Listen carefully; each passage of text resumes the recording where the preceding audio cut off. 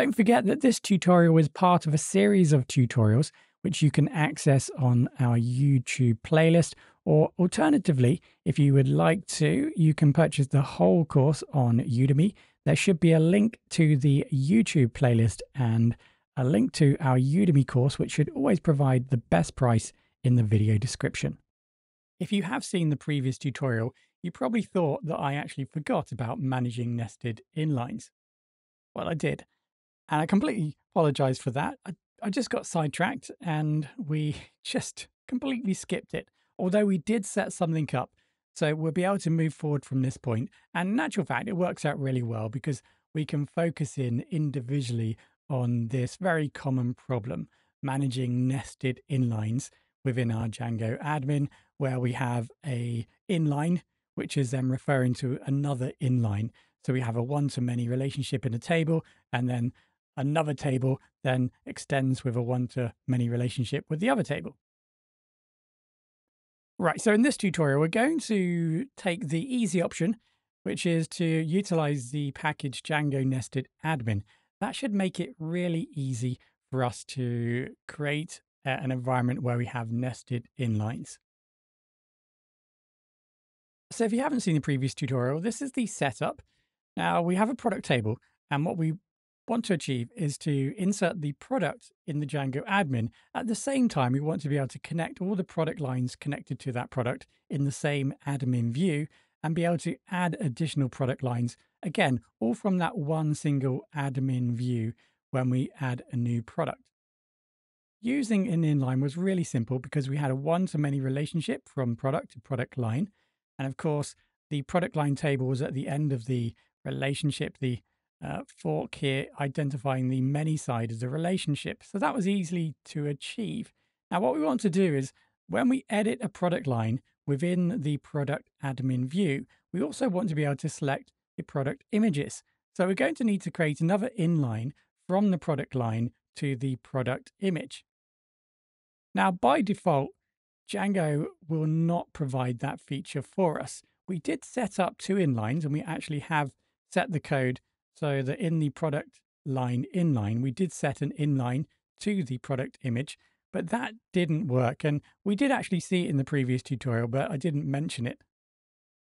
So let's see if we can wrap this all together with the package I mentioned previously to see if we can easily incorporate this nested inline so that when we go to the product, we'll be able to enter the product line and the product image related to the product lines. Back in the code in the inventory app, let's have a look at the admin. You can see that we set this up previously. So we have the product admin. You can see that specifies the product line inline. So this is the product line inline right here. And you can see that what we tried to do was to nest an inline in an inline. So this was an inline pointing towards the product image inline. So we wanted to add that data into the product line so that when we create a new product, like I said, we'll be able to create the product line and at the same time add the images to the product line.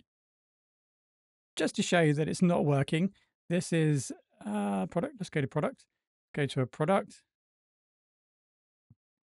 go to a product, do that again. So this is product boot one. You can see that we have the product information a bit further down here. We have the product lines.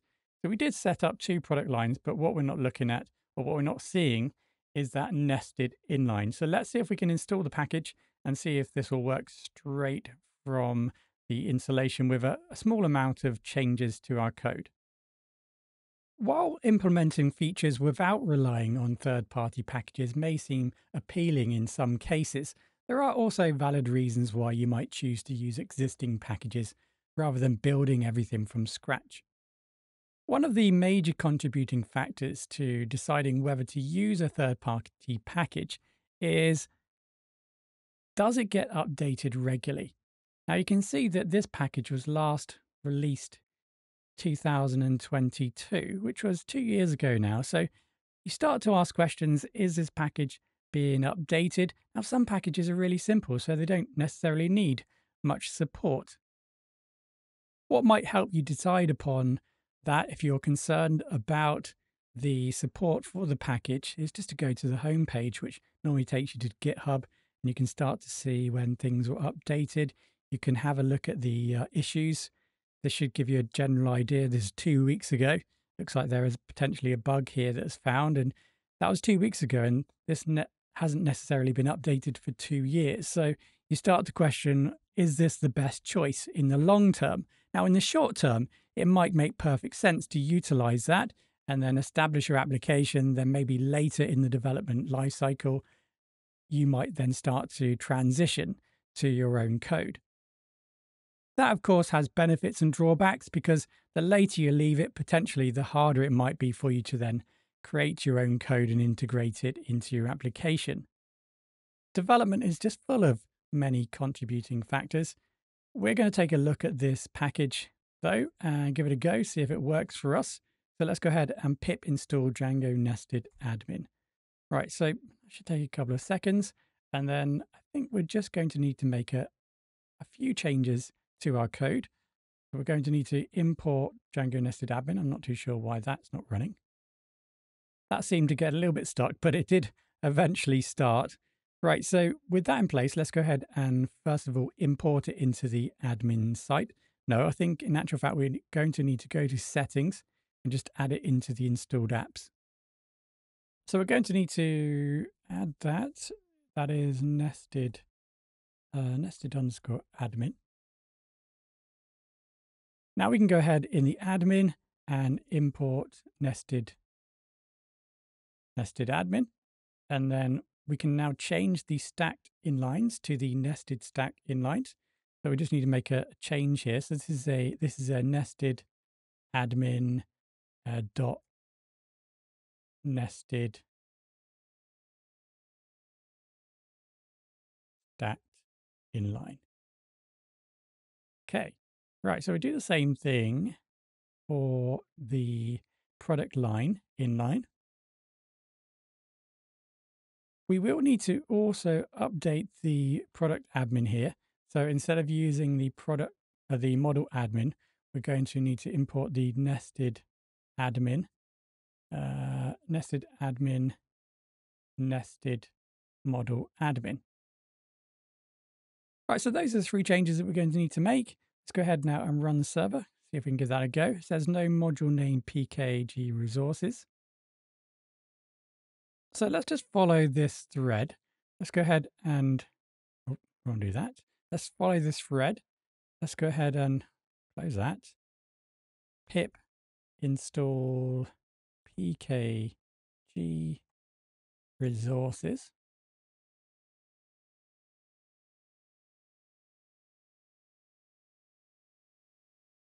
Okay, could not find that version that satisfies the requirements. Okay. So let's try a different way. Let's go for pip install, upgrade, setup tools.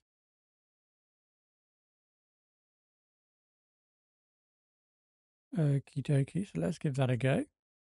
So this time it looks like everything was fine. Okay, so there's 2 solutions there that you might try to get and resolve that problem.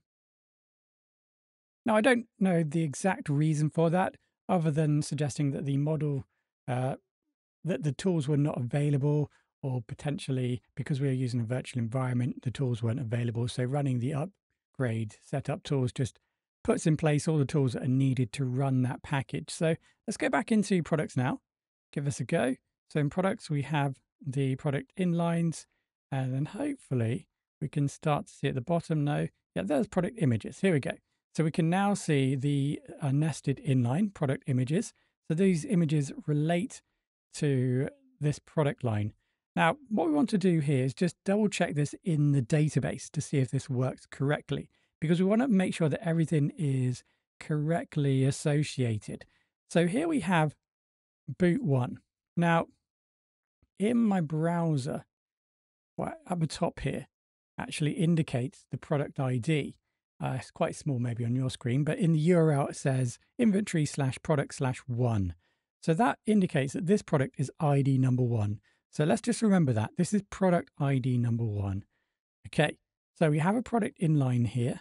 This looks like it's product inline number 1. There's a product object 1. So we can say that this is product inline 1. Okay, and now let's go ahead and add a new image. So alternative text, that's mandatory. Just add something random there. Let's choose a file. Now, I don't have any images on my computer, so I've just downloaded a random image. So I choose File, go to Downloads, and I select the image, Upload. Okay, so I now have an image attached, and the order, I just place that number 1, and then I'll go ahead and press Save. So this is the moment of truth.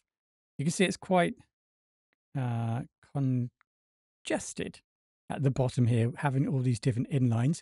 You might want to add some JavaScript to add some drop downs, so you can press and close and open up the different sections here in the inlines.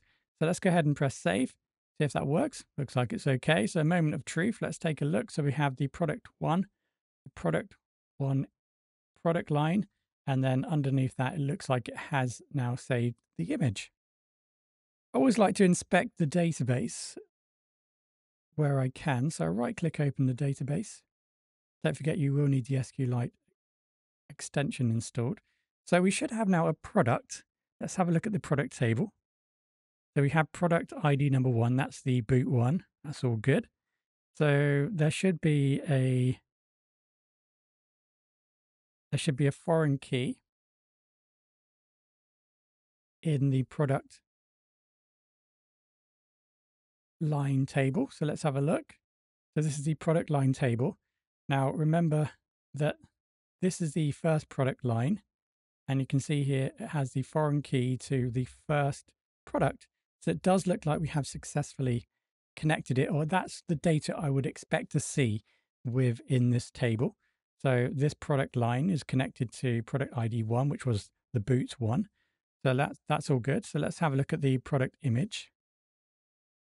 You can see the image we've just created. There is a foreign key, in the table, product line ID, and you can see that then is connected to the product line 1. So all the data has been inserted as expected. And there we go, a simple example of creating a nested inline utilizing the Django nested admin package. And there we go, that was a simple example using the Django nested admin package to create nested inlines within our Django admin environment.